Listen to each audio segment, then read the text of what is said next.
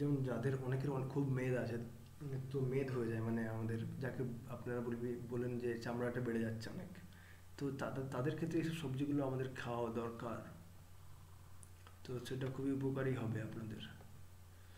যেমন অনেকের ওজন বেড়ে যাচ্ছে, ডায়াবেটিস হচ্ছে ওজন বেড়ে যাওয়ার কারণে, হাইপার টেনশন হয়ে যাচ্ছে, হাইপার টেনশন, প্রচুর টেনশন হবে, এবং আপনারা ছুটতে পারবেন না, চলতে পারবেন না, খেলতে পারবেন না, কিছু করতে পারবেন না। তো এবং রোগ ধরে বসবে আপনাকে। তো সেই সমস্ত খাবার খেতে হবে, যেমন আমাদের সেগুলো খেলে আমাদের শরীর শরীরটা অনেকটা সুস্থ হবে এবং ধীরে ধীরে আমাদের ওজনটাও কমবে। ঠিক আছে, যেমন আমি বলছি এইগুলো, এইসব সবজিগুলো। তো যেমন আমাদের কী কী খেতে হবে না, কলাইশুঁটি রাখতে হবে, কলাইশুঁটি, এবং ব্রোকলি, ব্ল্যাকবেরি, রসপারবেরি, নারকেল ও ডুমুরের মতো ফাইবার ভরপুর খাবার রাখলে আপনার ওবেসিটি কমে যাবে। তো সেটা খুবই আপনার উপকারী হবে। তো এই সমস্ত খাবারগুলো আপনি চুজ করুন এবং এগুলো খান। ঠিক আছে, এতে আপনার ব্লাড প্রেশার হবে না, বাড়বে না, শরীরে মেদও পরিমাণ কমতে থাকবে, কোলেস্টেরলের পরিমাণটাও কমতে থাকবে।